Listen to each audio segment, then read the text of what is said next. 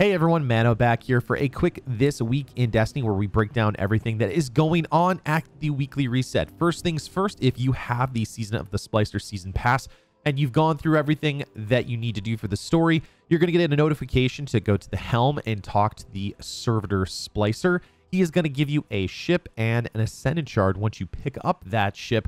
I'm going to leave a video of that, plus the final piece that you do here at the wreath, or the special tribute that they have. So if you don't want to get spoiled, you don't have to get spoiled. So you can check that out later.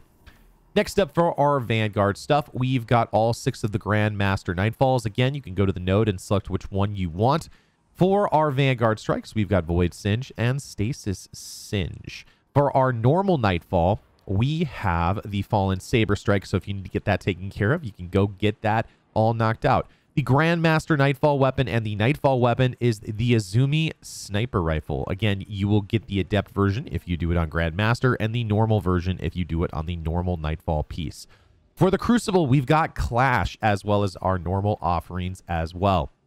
For anyone who's got Beyond Light and is looking to find out what the Eclipsed Zone is, it is the Eventide Ruins.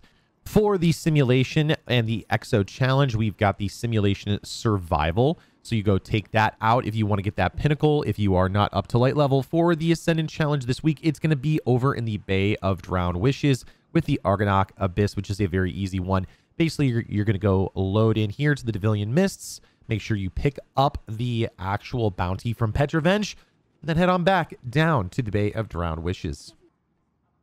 Next up, we've got Lost Sectors for today. Really quickly, the Lost Sector on the Moon is the 1310 today. That's the K1 Logistics Lost Sector. If you do it solo, you have a chance to get exotic leg armor, as well as if you head over to the Tangled Shore, you can find the Empty Tank Master Lost Sector. That is going to be the higher difficulty at 1340 power level. If you do that solo, you get some exotic head armor. I would really recommend if you want to farm, make sure you do the lower light activity, as you can farm those usually a little bit faster so that you can get those knocked out quickly. For the raid challenge for this week, we've got the Ensembles Refrain, which is the Atheon boss challenge. Each player can only destroy 1 oracle per cycle when they get teleported either into the Mars or the Venus portal. If you get that taken care of, you will get the corrective measure Timelost version if you do it on the master difficulty. I don't usually cover what Banshee 44 is selling, but there are some really good rolls this week. We've got the Nightwatch Scout Rifle with snapshot sights and explosive payload, which is a really nice option because next season we will be seeing a small buff to scout rifles. In addition, explosive payload is really strong at things like Grandmaster Nightfall. So if you don't have a Nightwatch that's really, really solid, this is definitely one you want to pick up. In addition, the 7 Seraph CQC-12 has a really nice roll with Vorpal Weapon, auto-loading holster, accurized rounds, rifled barrel, which is really, really solid because it increases the range. It decreases handling speed, but it has a handling masterwork, which will compensate for it. So this is definitely a roll you want to pick up this week. The other rolls are okay. If you don't have a good Falling Guillotine, now's a good time to pick this one up. It's not a god roll, but it is still very strong. It's got some good perks on it that would make it really nice. Of course, having Whirlwind Blade on there and Tireless Blade is going to be really good. And then you will have the option to pick up the Quick Fang Sword on your Hunter.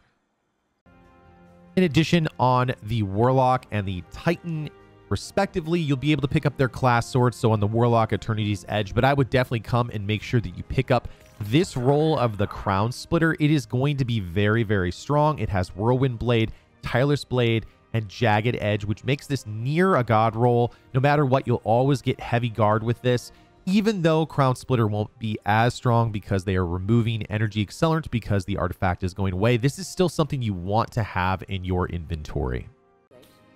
All right, next up we have the stuff at the Eververse. Again, I'm going to only go over stuff that is offered for Bright Dust only. We have the Let Me Investigate emote.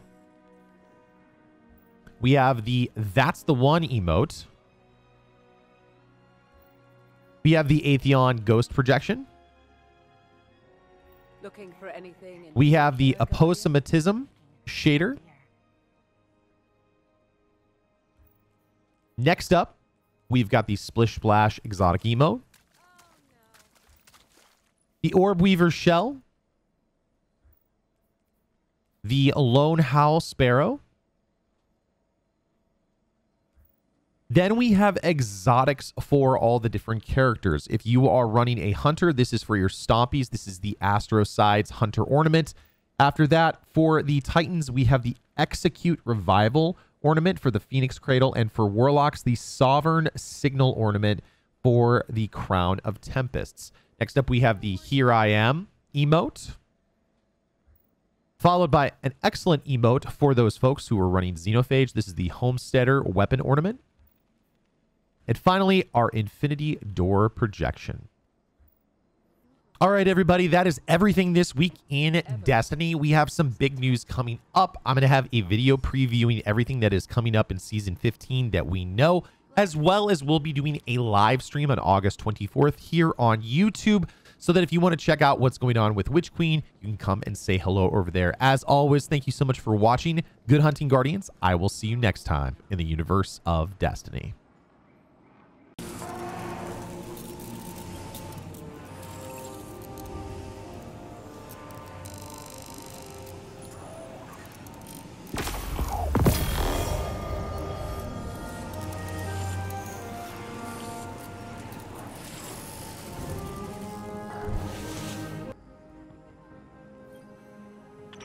This day is marked by glory and sadness. Today our kin, Elixni and Human, went together into the House of Silence. There, they are united in the light. Our house believes that light flows through all, through the great machine, and through you, Guardian. Though we will see the silent never again,